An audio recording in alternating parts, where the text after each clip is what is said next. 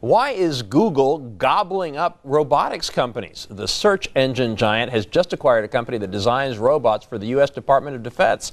And these aren't your ordinary machines. They run at speeds faster than the fastest humans, have incredible balance, and can jump from building to building.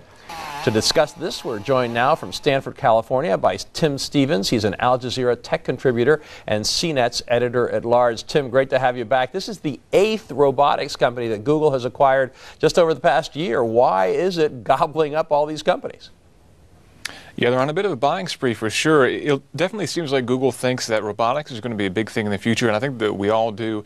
And Google's making something of a big bet, or an early bet, and perhaps an investment, looking into the future of robotics. They think that this is going to be maybe the next big thing after wearables, perhaps. So they're trying to bring together some of the greatest minds in robotics, bring them together, break down some of the barriers of competition, and hopefully some good things will come out of it. So is it Google expanding their product lines, as we've seen with their driverless cars? Or are they looking at these robots and these robotic companies as something that might improve some of their current projects?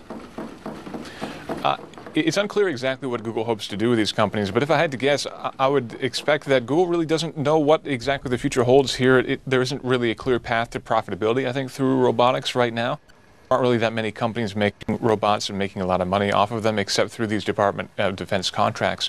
So ultimately, I think this is Google trying to figure out exactly what the market's going to be, and they want to make sure that they're a big player when the market does come to fruition, maybe in 5 or 10 years down the road. And by buying up some companies that are doing some interesting things in the area, they can make sure that they're helping to define that market and that they're a leader when it does become time to actually start to sell these things. Yeah, but it is a long way from being just a search engine to be focusing on things like robotics and those driverless cars.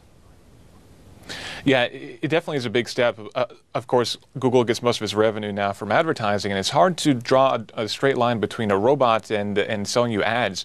But you can, perhaps imagine a future where if a robot's able to cook you dinner, presumably it needs to know what's in your pantry.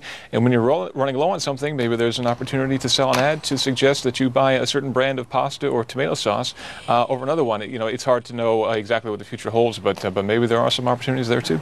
And it's incredible to see what some of these robots do. Let's go over some of the robots that this latest company that Google bought, Boston Dynamics. It's developed all sorts of things. This thing we were just looking at is called the Sand Flea, and it can leap 30 feet up into the air. And it's actually kind of funny to watch. And then we've got Cheetah, which is the fastest legged robot in the world. It runs 29 miles per hour. That's faster than Usain Bolt.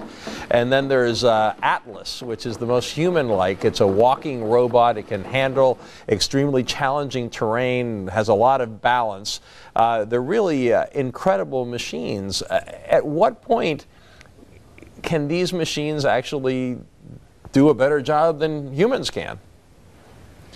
The big problem right now is that as you look at those robots, and they're all very amazing at doing what they do, but the problem is they're all very focused on a single task. One can jump over a fence, that's great, and another one can run very quickly, but if you try to make the Sand Flea run very quickly, it can't do it. It's designed for one purpose effectively.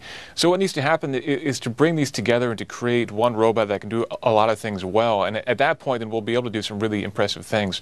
But ultimately there are a lot of applications in the real world, whether it be to taking care of very dangerous situations. The Atlas project, one of the main driving forces was the Fukushima disaster, and ultimately having a better robot that can go in and see what's going on inside of a nuclear reactor without putting any human lives at risk.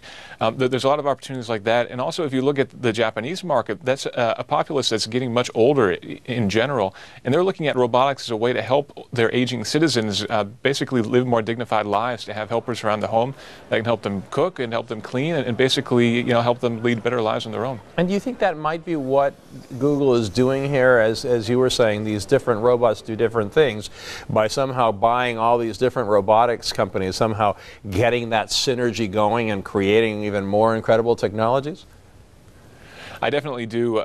Ultimately, there's been a lot of great advancements in robotics, but there are all these discrete small companies that are basically all reinventing the wheel. They're looking at the same challenges and coming up oftentimes with the same solutions, but in different ways. By bringing them all together under the Google banner, the hope is that they can work collaboratively and that they can start to cooperate and do great things together, bring all these great minds together, take down the barriers of competition, and have them not have to worry about funding too. You know, if they're working for Google, obviously they'll have some pretty good bank accounts to draw upon there too. So hopefully they can do some pretty amazing things in the near future. And you mentioned, you know, that there's really not a commercial market yet for most of these things.